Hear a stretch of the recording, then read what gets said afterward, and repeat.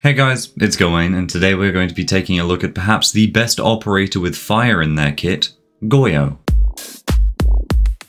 Goyo is a 2-speed 2-armor defense operator that specializes in area denial, plant denial, and fragging. Goyo has a powerful primary gadget, great secondary gadgets, and a laser beam of a primary weapon. Good Goyo players are masters of positioning and timing, when to use their gadgets and when to swing the enemy.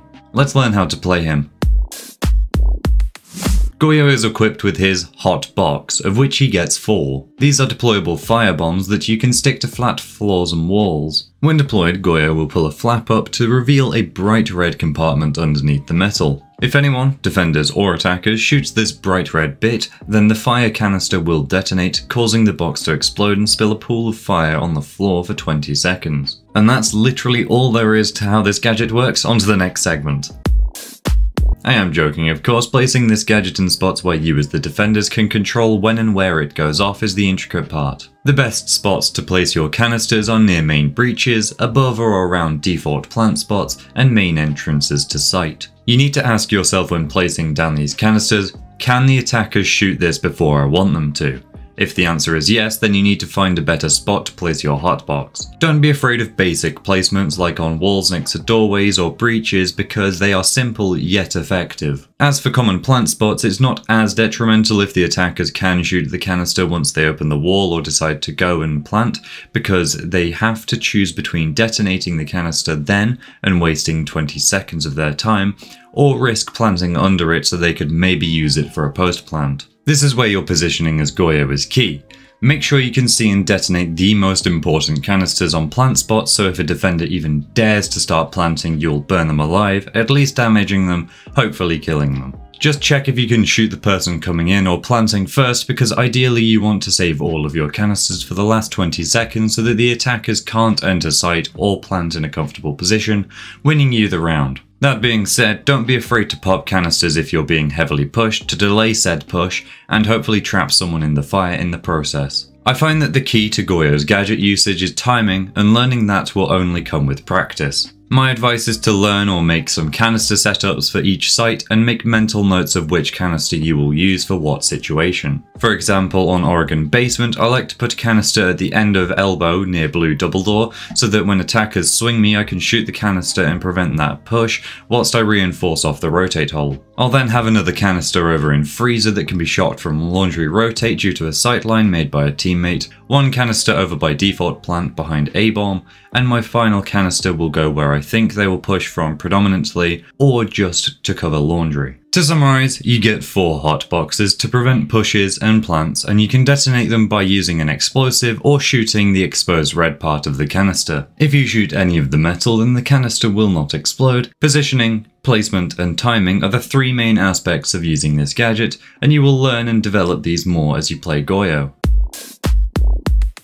Goyo's primary weapon options are the Vector .45 ACP submachine gun and the TCS-G12 shotgun. His secondary weapon is the P229 handgun with no other option available. I personally use and recommend the Vector for my primary weapon and the P229 for the secondary, of course. The Vector is a laser beam of an SMG with an insanely fast fire rate of 1,200 rounds per minute. Whilst it is a bit of a pea shooter, with the relatively low recoil, access to a 1.5 times scope, and a crazy fire rate, you'll be hitting headshots more often than not anyway. Just make sure to keep your crosshair placed at standing head level when moving around the map to get some lucky one-shots. You can use the extended barrel on this thing to make it less of a pea shooter, or use a flash hider like me if you struggle with recoil control. I also use the vertical grip. As for the TCS-G12, it's a slug shotgun, so it acts as a DMR with high soft destruction. It's got great damage and a decent semi-automatic fire rate with relatively low recoil and access to every scope up to the 2 times. It can also be useful for site setup, making sight lines and rotate holes for you to shoot your fire traps through,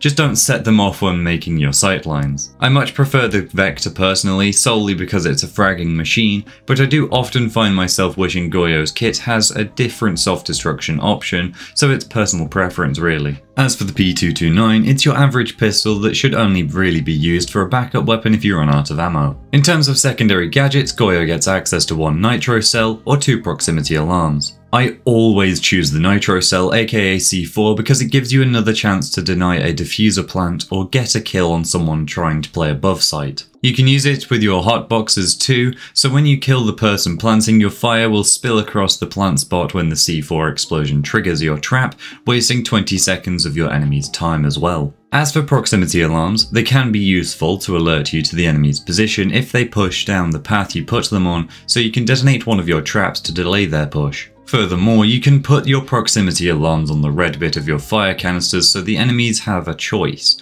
Shoot the proximity alarm and detonate the fire trap, or keep it alive and have their position revealed until they move past it. I got this one from Coconut Bra. I choose the C4 because it just straight up kills the enemy trying to plant, but you can do some creative things with proximity alarms if you choose to run them.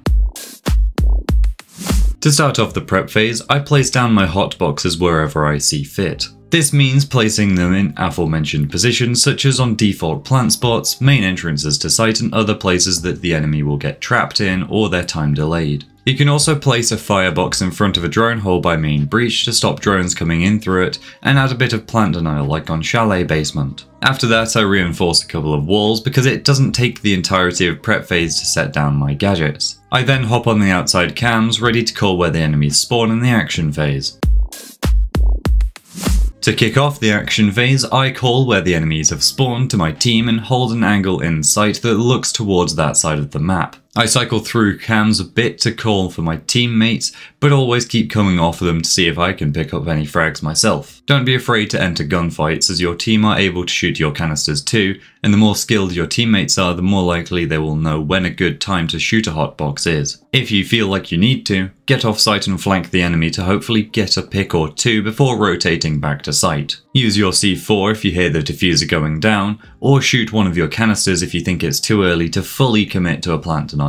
When the enemies start a site execute, shoot one or two of your canisters to hopefully delay that push even further, or damage the enemies whilst they run through, making it easier for you to get the final few kills. Goyo's counters are the ones that detonate his canisters earlier than you, the Goyo player, would like. These counters are Twitch, Zero, Fuse, and Explosives. Twitch and Zero both have lasers on their gadgets to detonate your traps earlier than you would like. To counter this, you need to shoot their cameras before they can shoot your traps. Other than that, not much you can do. Fuse can go above site and rain his cluster grenades down from the ceiling and detonate pretty much all of your traps within 30 seconds if he positions his charges in the general vicinity of your traps. To counter this, shoot the cluster charges when you can and use your C4 to outright kill the Fuse player above you. Explosives are pretty similar to Fuse, except every other Kabumi gadget will only detonate one or two of your traps preemptively, rather than all of them. You won't be able to counter these without killing the operators that possesses the explosives, really.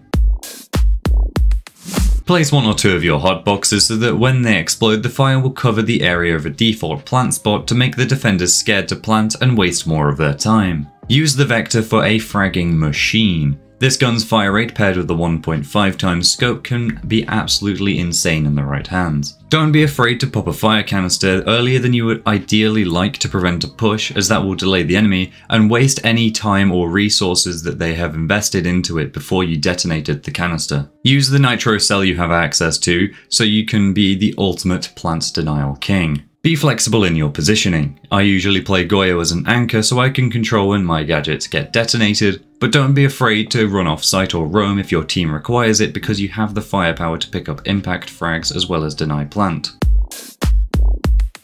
Overall, Goyo is a middle-of-the-road operator to play in terms of difficulty in my opinion. His gadget is simple to use, but the positioning and timing of it can be very tricky to learn, and these are the aspects of Goyo that make him fundamentally a good operator. Learn where to position your hotboxes, when to detonate them, how to control the Vector's recoil, and you are sure to become a pretty decent Goyo player. Thank you all for watching, I do hope you enjoyed. If you found this guide helpful in any way, shape or form, please do consider subscribing and sharing it with your friends as it does help grow the channel, which is very much appreciated. As always, all the clips you saw in the video were taken from my Twitch stream, link will be on screen and in the description. Flores is next for the Siege series, and I will see you all in the next one. Goodbye. That was ace I got.